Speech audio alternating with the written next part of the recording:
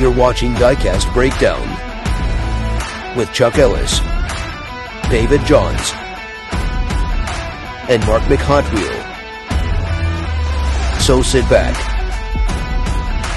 strap in, and hang on.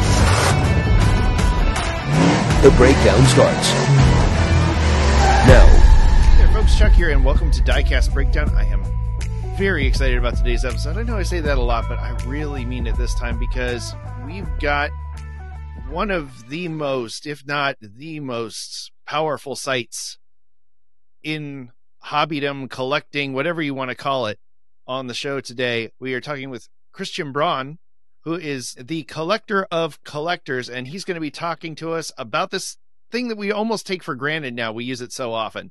And before I get to that, though, I want to thank our executive producer level patrons that help make this show go. That would be First and 64th Customs, Video Geek Productions, Twice Diecast, DrivenDreams.org, and, of course, our honorary executive producer level patron, Mr. Dane Self.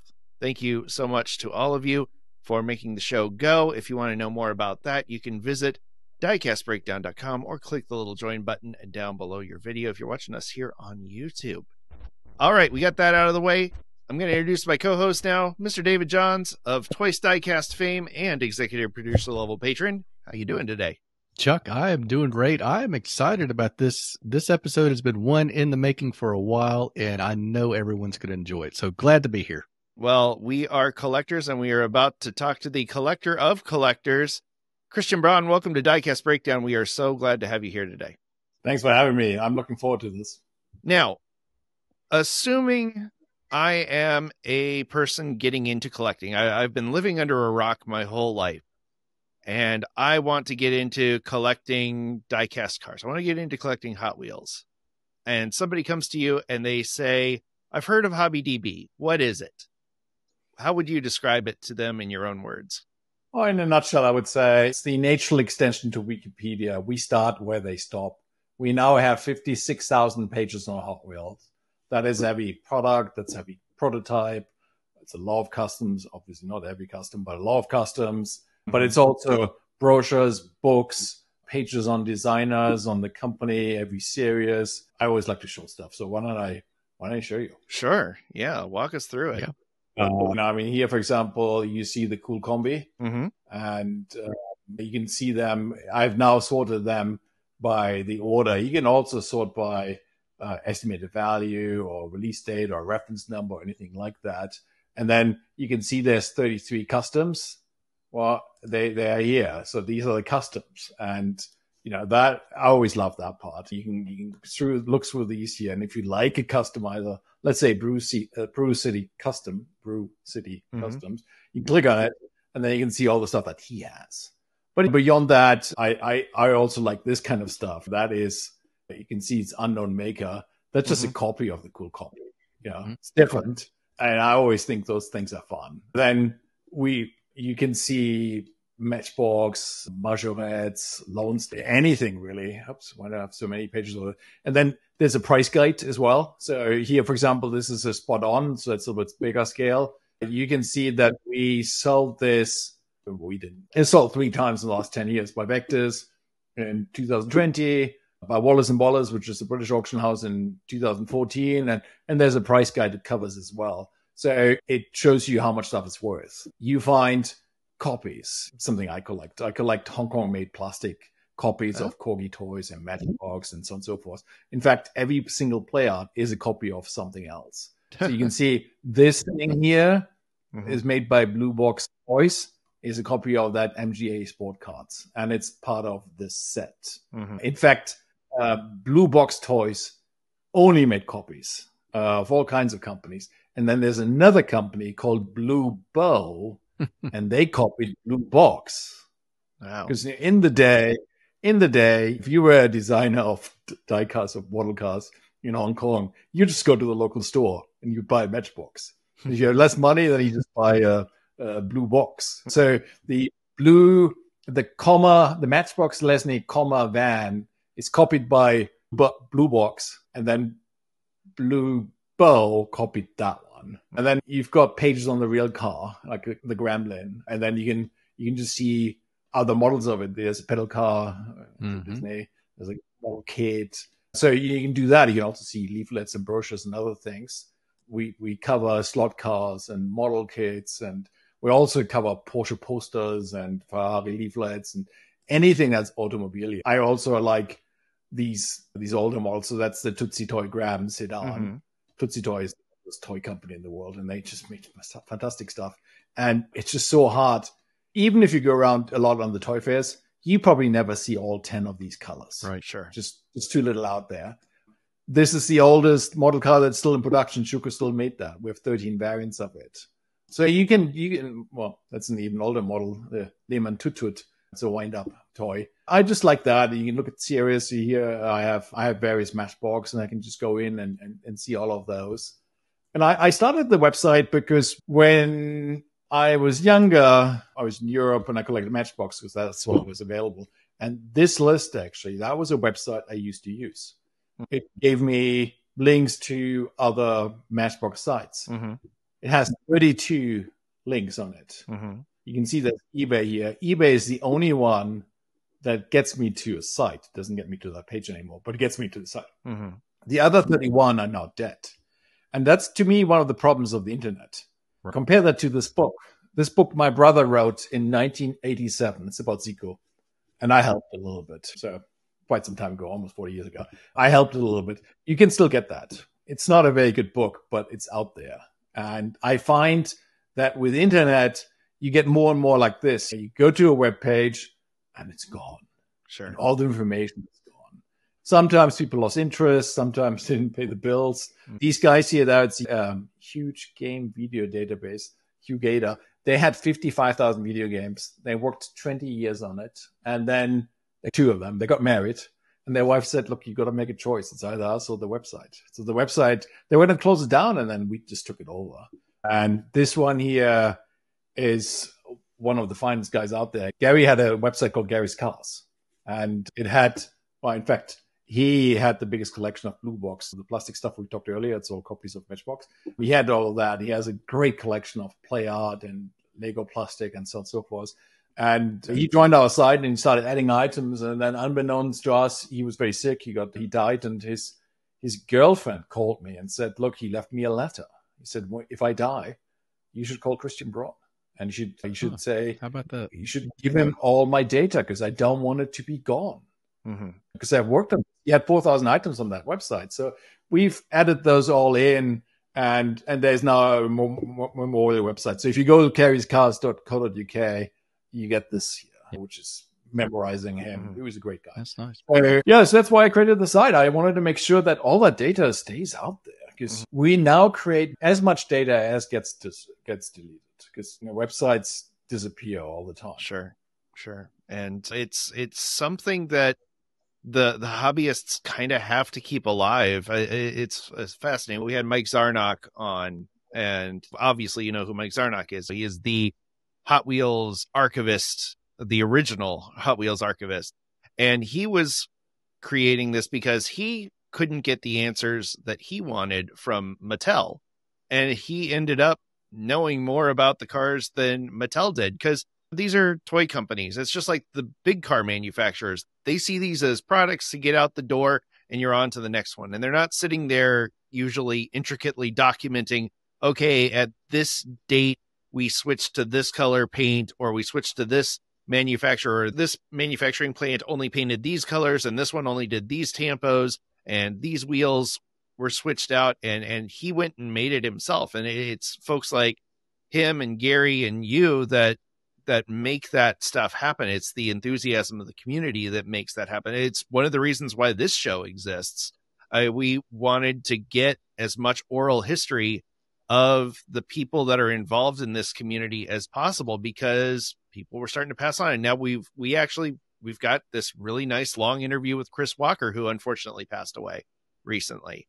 And we've got that now preserved as a time capsule of this amazing diecast customizer.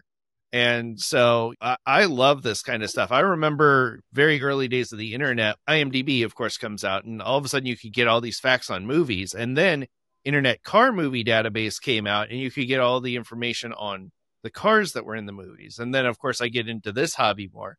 And the first thing that comes up is HobbyDB.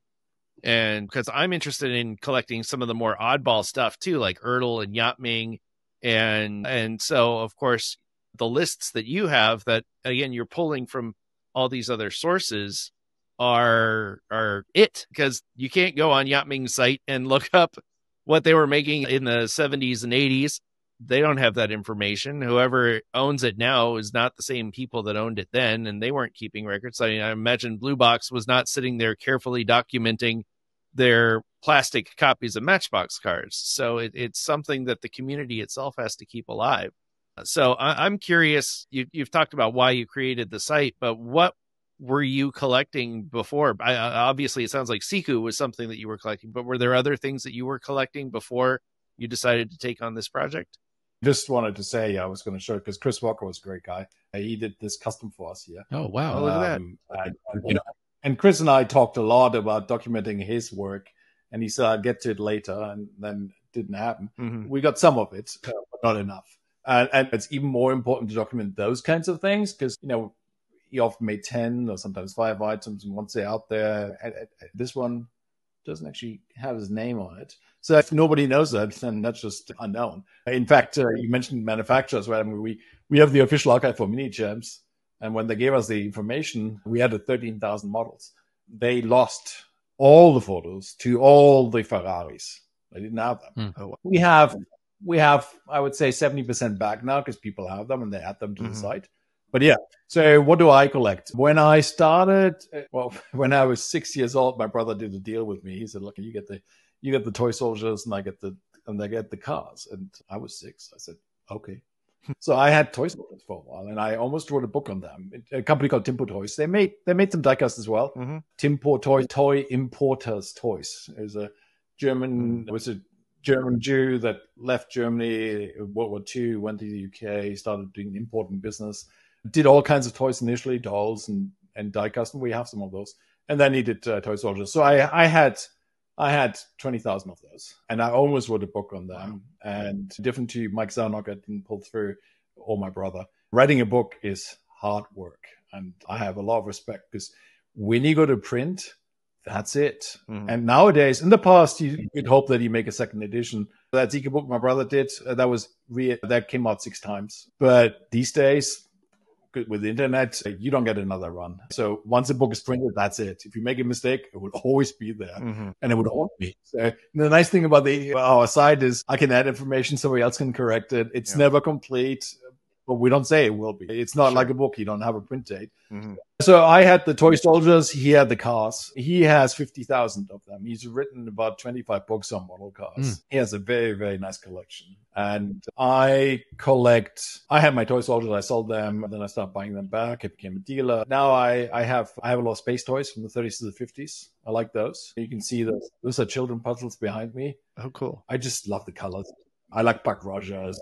I like space cars. There's a lot of plastic and diecast from the early time that has just these amazing forms. I mean, the 1930s had amazing forms anyway, and then with space, everything just got bigger and bubbles on it and so on and so forth. So I like that kind of stuff. Mm-hmm. I have my grandfather's giant book of Buck Rogers comics. It's that thick, and it's huge, and it got passed down to me. I love that early atomic era diesel punk almost kind of stuff. That's super cool.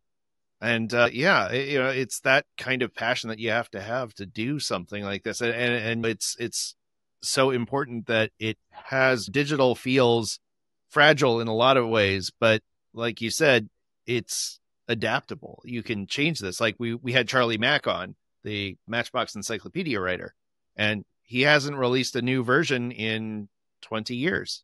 The 4th edition is the last version. He's not interested in writing another. He doesn't have the time.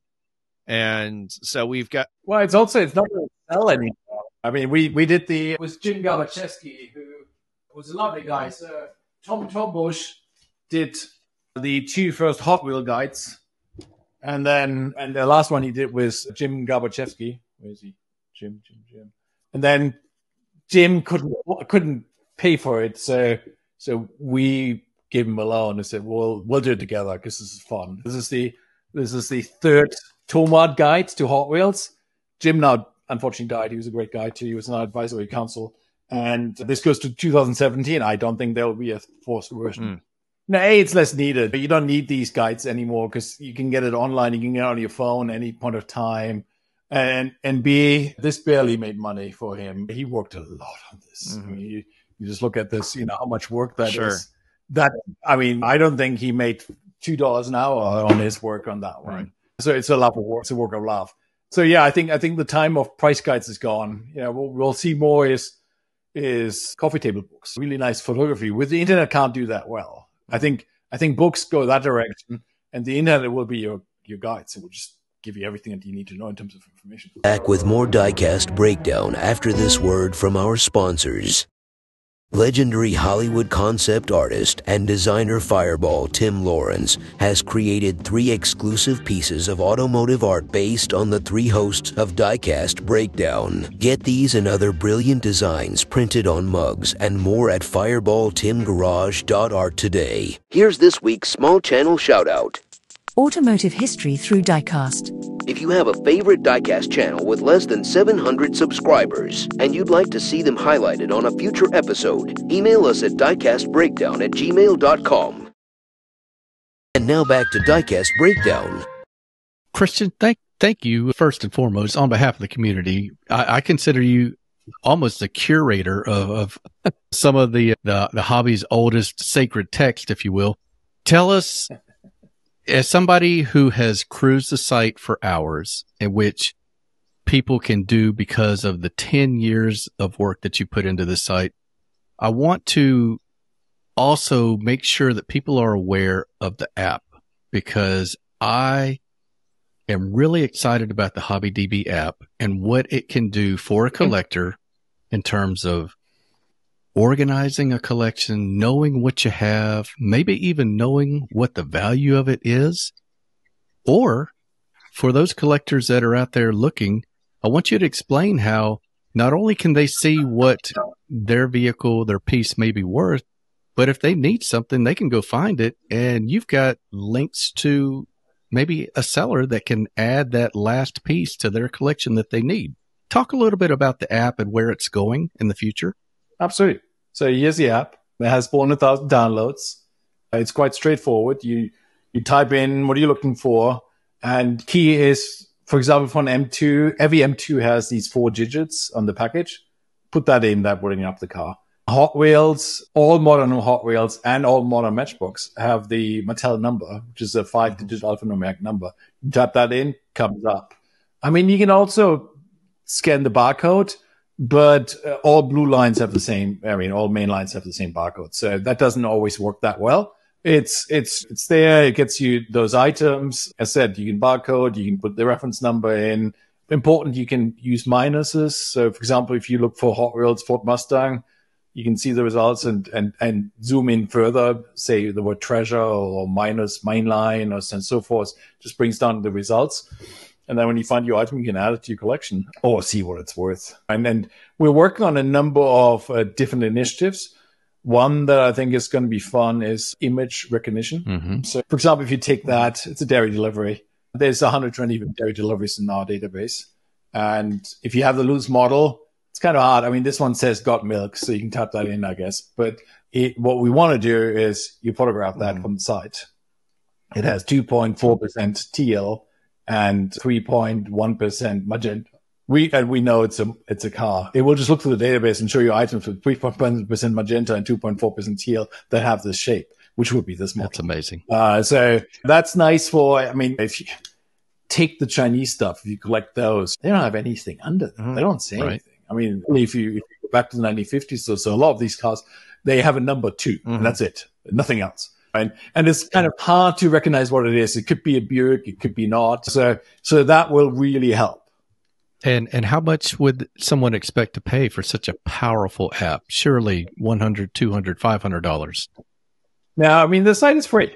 I mean, that's always been the idea. And we wanted, the information has been added by volunteers and it is there for the community. So the app is free.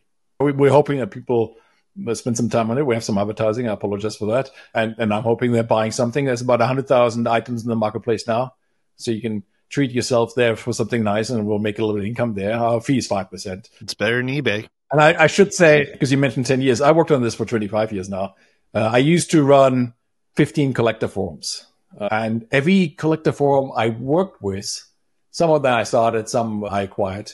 Every single one I worked with wanted to build a database of everything that a particular audience cares about is the Holy Grail. Right. And forums are not very good for it. Forums suck. Oh, yeah. Building databases, but they still do. So I said, so then I sold the forums, said, okay, I'll do the database. And I used to be in the UK. Collecting is very much an American subject. The US, 60% of the collectible markets worldwide. Most of the collectors are here. So I felt I had to be here. That's why I moved to the US, and that's why I started HobbyDB. You're kind of all over the place. I mean, this is your full-time gig, right? Yeah, it's a life calling. Yeah, I traveled to collector events, right? I mean, I was at the Nuremberg Toy Fair, which was great. I was at the New York Toy Fair, Designer Con, licensing show. It tends to be, what we really try to do is we have two challenges. One is going forward in time, and one is going backwards in time. Forward is all the new products that are coming out. So what we're trying to do is we're trying to work with brands and saying, hey, you should become an official archive. You should add everything that you do to the site. And let's see, did I not? Yeah, I mean, this is an official archive we announced yesterday. It's Microcar Models Australia. If you haven't seen them, not surprised. They would do very small production runs of some really, really unusual models. You can see some here. And so they're now going to add everything into the site here. And we've just done N2 machines. Took a while. It's about 10,000 models. And then what we do, where fun comes in, is we'll produce some exclusive models. So in the past, we've done this one here. This was a M2 special, and we have something coming out in June that I'm very excited about. All right. Well, that little tease for everybody. Yeah. Christian, that sounds like a lot of work for one person. And you mentioned earlier that you have a squad of volunteers. For the collectors that want to better the hobby for everybody, talk to us about how they can help HobbyDB and, in fact, help the rest of us. Okay. I mean, as you can see on our homepage, here's a little bit of a frivolous claim. Over 100 billion collectibles eventually. So there is so much stuff out there. And what I think we need is 100,000 volunteers. That's kind of my number. And we have a staff. There's about 15 of us on staff. I'll tell my team, I mean, they're all collectors. Isaac, for example, started the Hot Wheels Wikia, or Hot Wheels fandom. Timo is a big collector of micro machines. So everybody in the team collects something, but I'll always tell them we're the janitors. We have to make sure that the database works and the features are there and it's safe and secure and that kind of good stuff. And then the volunteers, they do the heavy lift. There's 2,500 of them, well, 2,435, I think. And they're organized in groups. So there are, I think, about 40 or so Hot Wheel related volunteers, and there's some coordinators, and they coordinate the rest of that group. And we have 3 people that do Porsche posters. We have every single Porsche poster. There's 3 volunteers that do that. We've worked that out over time. So if somebody wants to join, and we'd love to have you, just reach out to us. There's a contact button on the help page, and say you want to join, and we'll set you up as what we call a rookie. And a rookie can add information to the database, but it needs to be checked by somebody first before it can be seen by the public. That's relatively new. Mm-hmm. And then so we buddy them up with somebody else who knows the system better. They work together until the new person feels like they know how this works, and then they can add items and information to it. And then as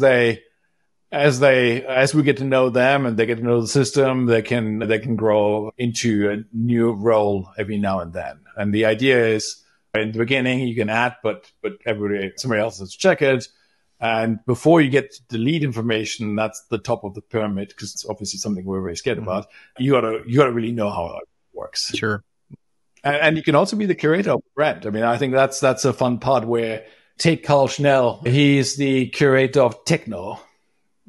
Danish company, Danish company that later became a Dutch company. He does a Danish part. So he handles that section, and he gets to see any new entry for techno. He gets a notification. He can check it. He can verify it.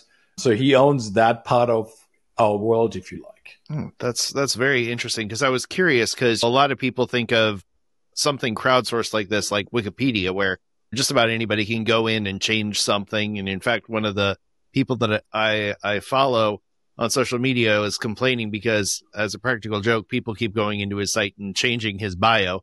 And so this is not like that. You can't just come in off the street and say, oh, well, there was a pink and purple version of the Torino Stalker that was released in 1997 that nobody knows about but me.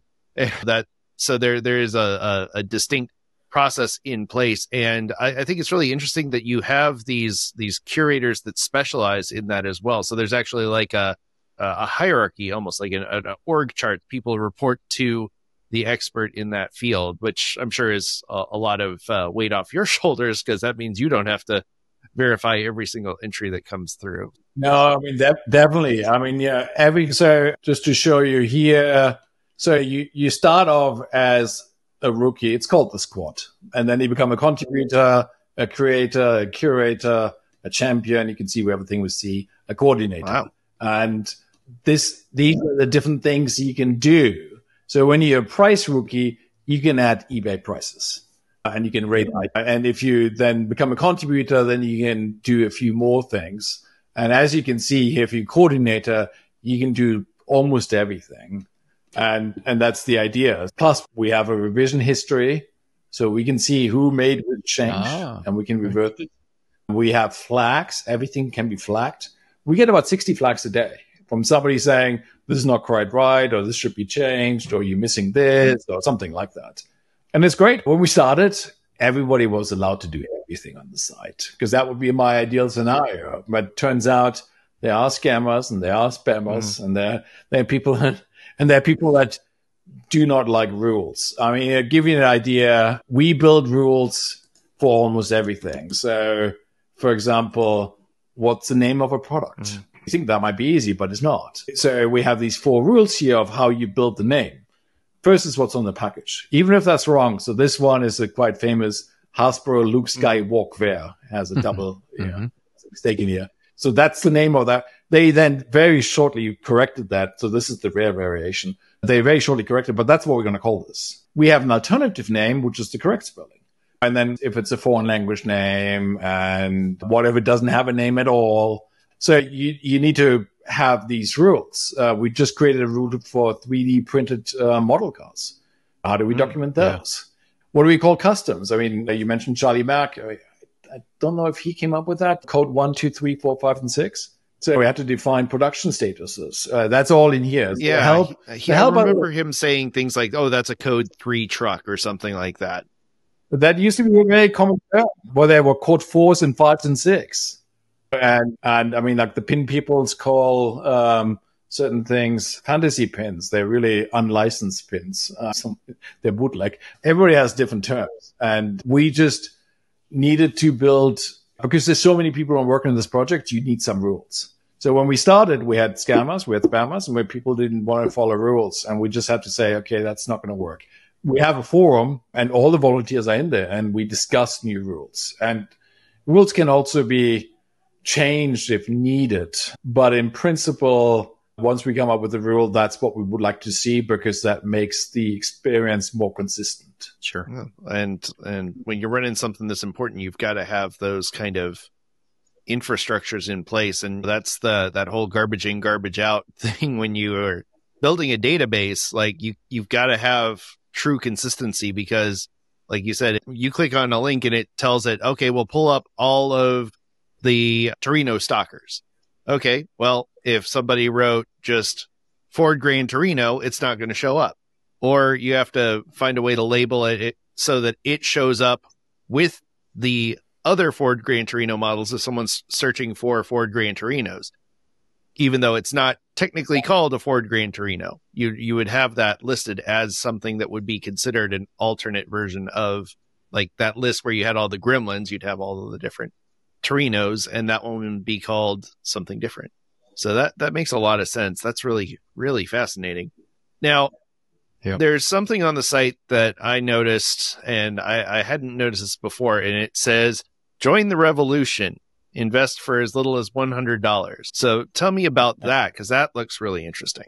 Thanks for asking. So as I said, I wanted 100,000 volunteers. And in the early days, when I talked to somebody who would say, hey, why don't you join us and why don't you help? And we have a guy, Zach, who added 75,000 items to the database.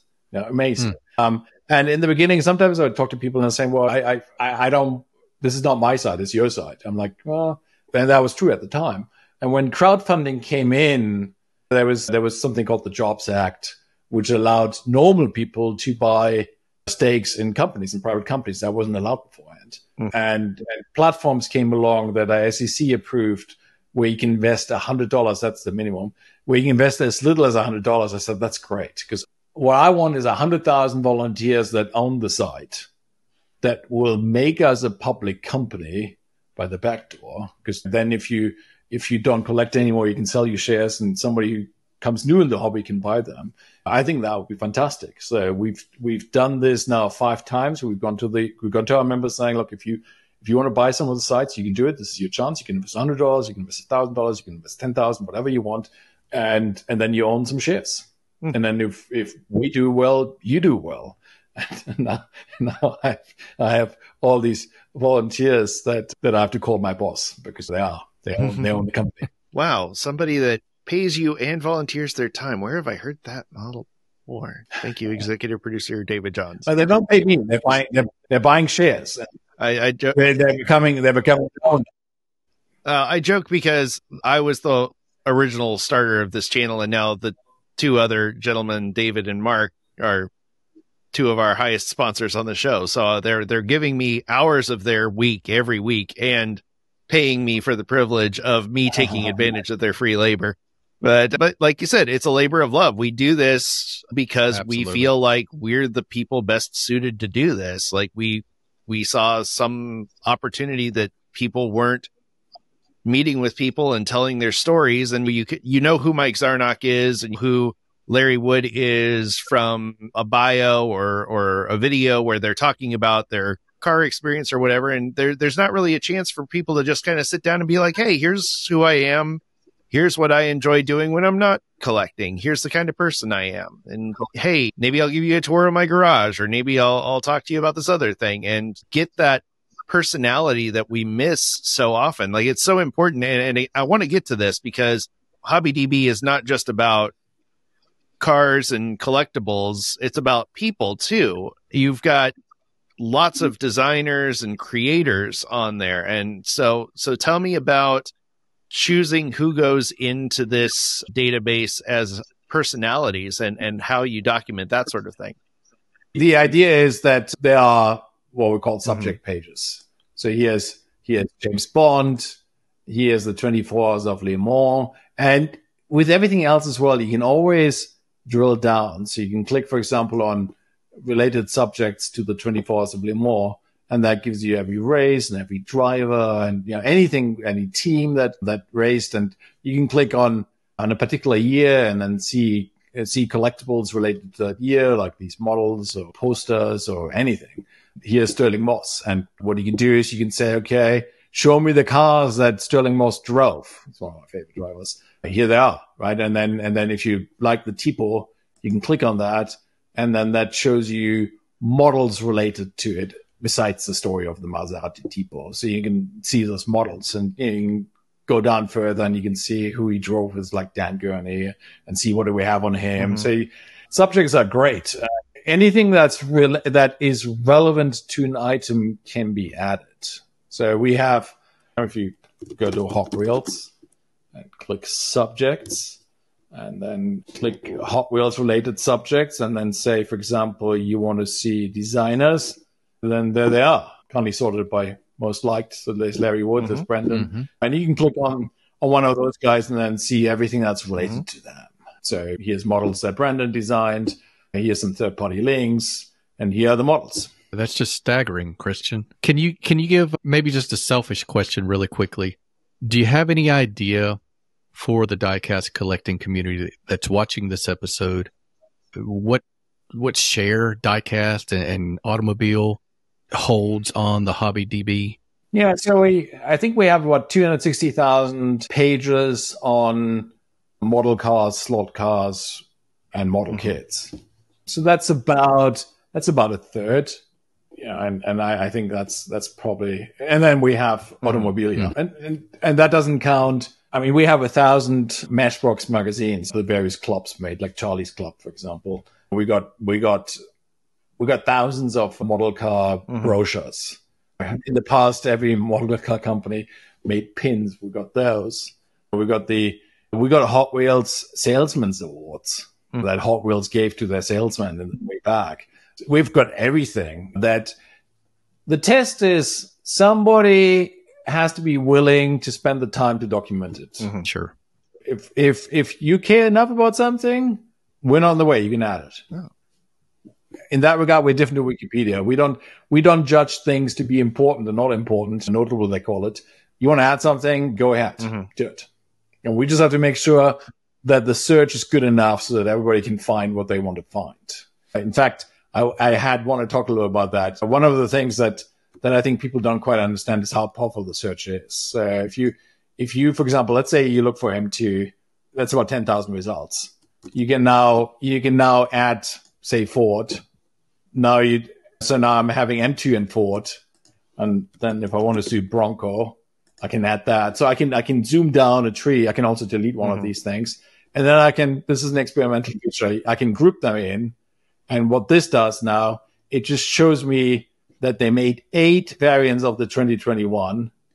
Then they made 2 variants of these different 2 sets here. And they made 3 variants of this double set and 44 variants of the earlier Bronco. Right. And if I want to see that earlier Bronco, I click on the 44 variants, and then it will show me those. And then I can do some more search and zoom in. So if I think there's some Coca-Cola ones, right? What is this one here? Walmart. So if I want to say, okay, I remember it is Walmart related, then you just type in Walmart, add it. You can see there's a new search and an add search. So if I add this, it will now just show me Walmart items. Of course, I lost my search now. But yeah, so the grouping is kind of interesting. You can say, show me M2, and then drill down. Sorry. Yeah, I should have really done it. Don't touch that dial. Diecast Breakdown will be right back after these messages. Diecast Breakdown is produced in partnership with Twice Diecast and Driven Dreams Org on YouTube. Check out their channels in the video description and subscribe for more epic Diecast content. Diecast Breakdown would like to thank Diecast Heroes Magazine for supporting this program. Diecast Heroes Magazine is the premier digital and print resource just for diecast customizers. Visit diecastheroes.com and see what the best customizers in the world are up to. Hey, this is Larry Wood. This is Derek from Honest Diecast. Hey, this is Chad Reed from Round 2. This is Mike from Gaslands. The SRT Jovita Show. This is Champion DJ K. This is Mad Vision here. This is Diecast Dude. And you're watching Diecast Breakdown.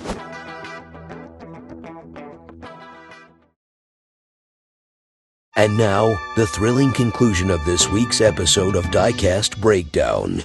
What appeals to me about that, Chuck, and see if you agree, when I like a specific casting, sometimes I just don't know, and maybe it's not Hot Wheels, so you can't go to their site to find this, but sometimes you don't know what you don't know, and Christian's got it all here for you. You can, well, sure. How many rabbit holes can we go down, Christian?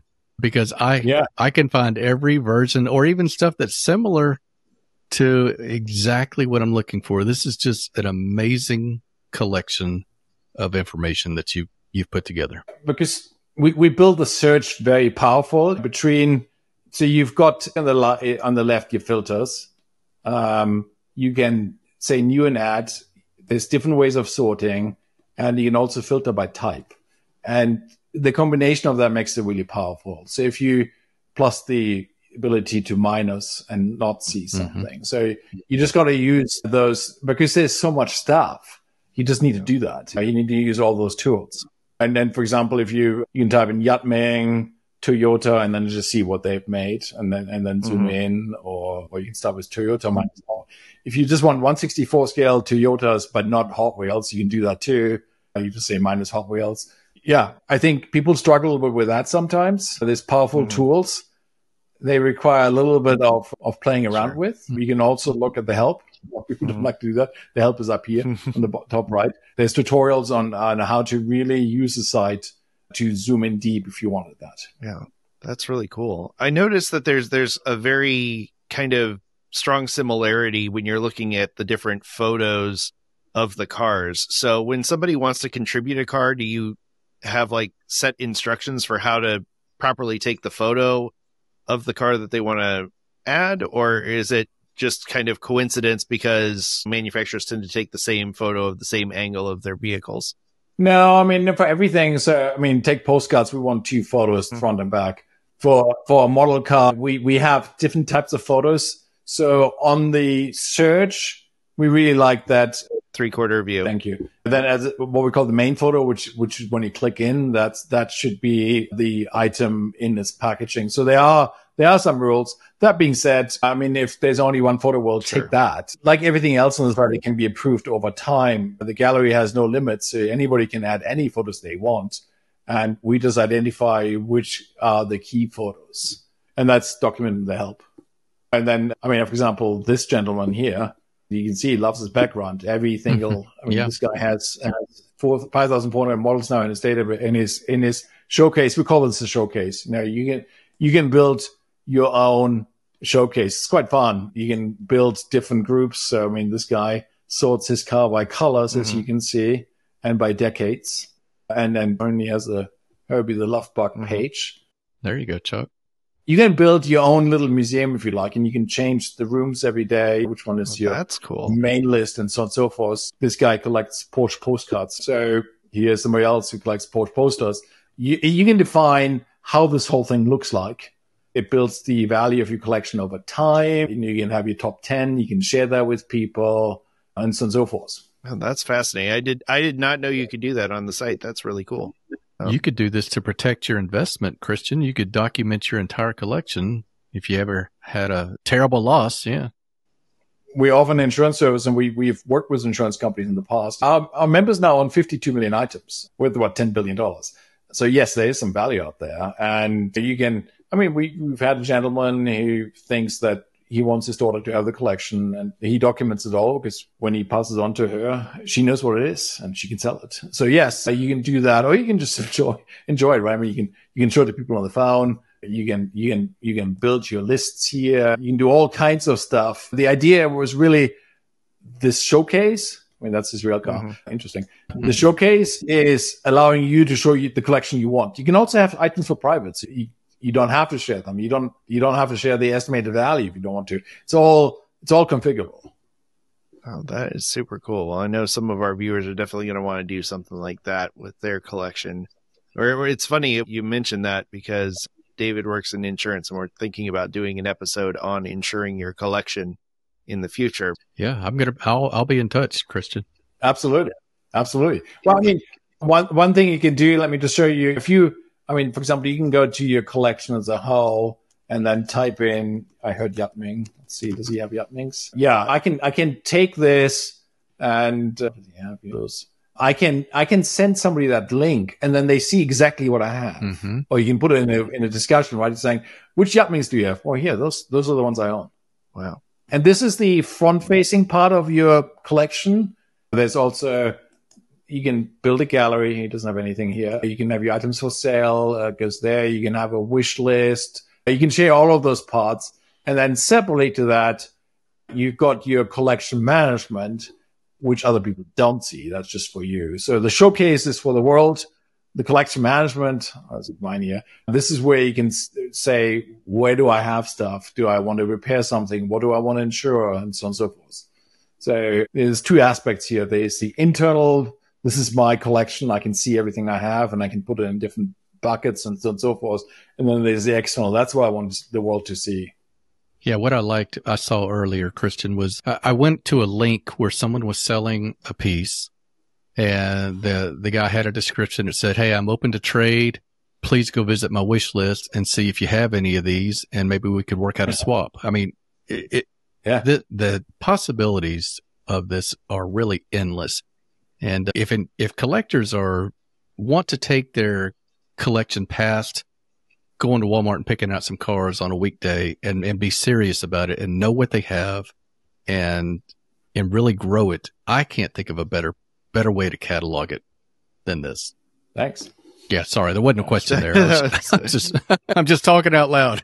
No, I agree. Like, this is a fascinating thing because, again, I had visited HobbyDB. Usually I go to get information, or it's been really handy when we had interviews with guests coming up, because I can go, okay, well, we're interviewing Brendan Vituski. I need a quick bio on Brendan. And I actually used HobbyDB to prep for that interview. I used it with him and with Larry. It's an incredibly useful tool as a reference guide, but I didn't even really think about it as an interactive tool.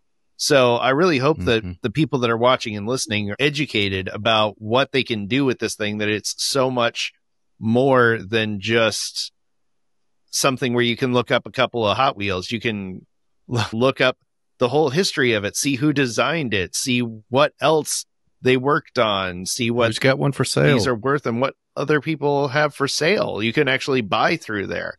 And I think that's a really fascinating thing. I think that eBay for so long has had this stranglehold on collectible sales, and that with stuff like this, I love it because this improves the experience for everyone. We get a better way to buy things. We get a more reasonable exchange rate, a percentage for selling stuff. It connects and educates as much as it is just something that, as opposed to eBay, would just be, you can put up whatever you want and hopefully whatever that person is saying about their thing is honest. And here you can actually go and see, okay, well, this person is listing it for this price. Well, the estimated value on something like this would be about here. So maybe that's a good deal. Maybe it isn't. So you can see what he owns. We will eventually also show who he knows, so you can find out if you know somebody who he knows. You just get a better understanding. If somebody's a member since 2018, has helped build the database, is a member of a particular club, you get to see all that information. So it makes it much, much easier to transact because you just know so much more. Christian, do you have any kind of seller feedback available on there? All right. Yeah. I mean, as it shows everywhere. It shows in your showcase. So if you let's go to the marketplace. When you talk to Luis Tanara, he had a brand called the Sledster. You should ask him about that. Oh yeah, I own one. 100%. Yeah. We know about it. Yes. Oh, okay. So you can see here. So this seller here, Hot Wheels Mojo. 1 second. So if you hover over that, you say, as a seller, he has 5. He's 5 of 5. He has 297 ratings in total. He had made 14 sales with us. Some of these were done earlier with the Toy Peddler. So this person here, 30,868 ratings in total. So there's Jay House, and you can see, you can click on their more items for sale. You can click on their showcase. So you can just check that guy out, right? Yep. That's him. So here's a little bit of text about him. Member since May 2016. In his own collection, he has 4,800 items. He has his top 10. You get to see much more about this guy. Is a creator. He's a shareholder. He's added more than 100 items. He added 492 items to the database. He's a real person. Yeah. Oh, that is incredible. And there's the collection. All right. Well, before we wrap things up, is there anything that you wish we'd asked you, or anything that you would like to highlight that we haven't talked about yet? Just to experience the site. It is a very rich experience. Sometimes a little bit harder to use than I would like to. We're working on that. But that's basically because it does so many different things. And some are new, like, because I mentioned the dairy delivery. We have 120 variants of that. We have more than 100 customs. We have prototypes. We have errors. We've got all the stuff that other people don't. We have sub-variants. This model comes on different cards. In Europe, it had a different name. It was called Moo Mobile for some reason. So it has all that extra information. That means you may have to experiment a little bit longer than with another website, but I think it's worth the experience. Oh, I couldn't agree more. Don't be overwhelmed. Yeah, don't try and take it all in one night. That's a long Friday night. Yeah. Click slowly and leisurely and enjoy the journey. But yeah, I mean, it's just amazing how this all has come together, and the fact that we're getting these tools now, and you're using these advanced searches that can search actual images. And I'm sure as AI advances, that's going to make it easier to document things and recognize stuff immediately and make building these databases better and improve the user experience. But I mean, this to me is every bit as good. It's better than going to Wikipedia. The user experience is better. It makes sense logically to walk through. And I think, again, I'm kicking myself for not diving further into this sooner, because again, I think of HobbyDB as, oh, well, that's the thing that comes up when I Google this thing, and I go in and I get my information, and oh, that's great, and I leave, and I haven't really explored the site, and I'm definitely going to be doing that more in the future, and I hope our viewers and listeners do the same. So again, folks, hobbydb.com, of course, we'll be linking to that. Christian, is there any other links or socials that you would like people to check out or follow? Well, I mean, yeah, please join us, hobbydb.com. And if you want me to work for you, if you want to own part of it, we'd love to have you also as a volunteer. That's wefunder.com/hobbydb.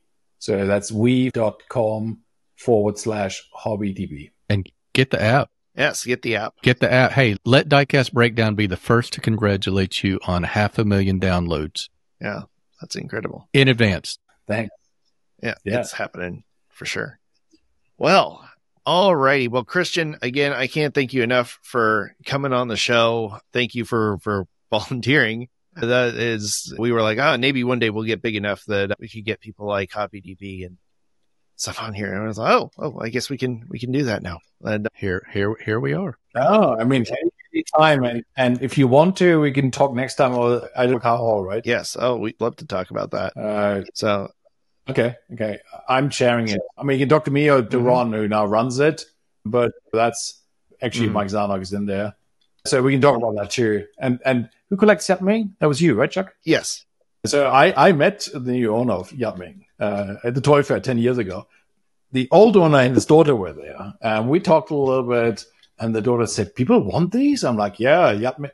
This is 10 years ago. I said, "Play out Yatming. They're coming in, and they're just gonna go up in value." She said, "Oh no." I said, "Why?" She said, "When we closed the factory, I had a skip outside." Oh no. And she said, "I filled it up." She said, "I threw everything away. We had to give up the space. I threw everything away." And I did meet a British lawyer who's a diecast. He has an amazing collection. He used to be part owner of Spark and Bizarre. And he would go to old factories with his friend, and they would just dig for things and they would find stuff. In fact, I live in Colorado, up the road. The first Lego factory in the US was here. It's up there. There's a joint venture with Samsonite. And if you go to that space and you dig, you will find Lego bricks. That's amazing. Yeah, it's just the nature of it's business, it's progress. There's a company in Florida that is remaking DeLoreans out of all of the old stock that exists, and they've got a location in Texas as well, and they're rebuilding those, and they're trying to get all of the original stuff, and the casting molds that they made the body panels out of DeLoreans are now reefs off the coast of Ireland. They just threw them in the ocean because they had no use for them anymore. So the stuff like that, and I love that there are companies now like Round 2 that are going in and retooling stuff and renewing the old castings and preserving those things, and that there is a market for those. And it's just... Absolutely. I mean, just on that note, so these are Zico Iran. So we talked about Zico. Yes. The forms for the plastic, Zico made first plastic in their metal. The plastic forms were sold to Iran. And for a brief period, they made them there. So these are Iranian Seco models, and they have great colors. That's very, very, very, very rare. That's crazy. So yes, those forms, I mean, it's like boobies. They were old Hot Wheels forms. Yeah. And no, not booby, Mookie. So the old Hot Wheels forms went there. When you look at playouts, some playouts, people in the past were good at bringing scales down. So some 124 model scales were made into playout models. Interesting. And if you look at, we can have a conversation. I like fakes and replicas and all that kind of stuff. I don't know if Tom T, it's a Norwegian company. Not particularly. Every single model, that's a Corgi. I think that's a Dinky. I'm not sure. No, that might be a Solido. That's a Dinky, I think. So are those like vacuum formed plastic or rubber? They're like rubber. Cast plastic? Rubber. Okay. That's a Corgi. That's a Corgi. So everything that they made is just a copy of something. I think that's wild. Yeah. No, that reminds me of when we were talking to Charlie Mack, and he was talking about the matchboxes that were made in Bulgaria. That they went and visited the factory, and it was just like a row of houses where like people were just making these in their house and painting them with whatever paint they had lying around and throwing whatever decals or whatever they wanted on the cars. Yeah. I mean, we have dozens and dozens. Christian Falkenstein adds them all. We have loads and loads of the Bulgarians, and there's so many of them. It's the same with the Brazilians in Rimas from Brazil. Same kind of thing. They're so shortly made that it's actually a little problem because it's so hard to know if something is genuine or not. Because obviously they are very easy to imitate because they have a piece of paper on the bottom that just says made in Brazil paper. Yeah. And then they have different color doors to the body, but you can do that yourself if you need to. Sure. Because nobody knows what's out there. Yeah, it's a tough one. Yeah. No, and even beyond that, you've got like when manufacturers get bought up, like the Corgis that turned into Hot Wheels cars, like the Buick Regal, and there was a Mercedes wagon and a Ford Thunderbird that became there were quite a few of them that became Hot Wheels cars, even though they looked very different from Hot Wheels cars. And sometimes there's legal reasons. So, for example, Matchbox Mattel owns Dinky Toys, right, but doesn't make any. So every now and then they take something else and there are some Matchbox Dinky Toys that they make. They just say Dinky Toys, they're Matchbox. When they say Dinky in the package, for legal reasons, they feel like every 5 years they have to do that because you have to use the brand, otherwise you lose the patent on it.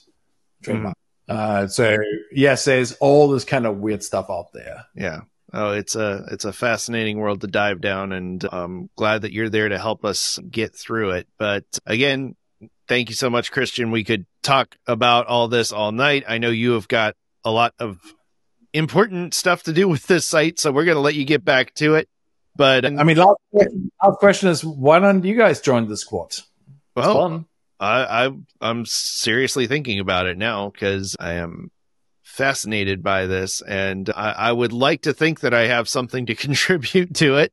But everybody's got such good information. I mean, I'm certainly going to put some customs on there because I've built a bunch of customs. Oh, absolutely. I mean, you definitely add those. And remember, I mean, that's the key thing. You're not writing a book. People, look, if you add a model that we don't have, that's great. If the photo's not great, it's okay. Somebody can prove it. If you don't know when it was made, don't worry. Somebody else added to it. So as long as what you report is correct, that it's not complete, it's okay.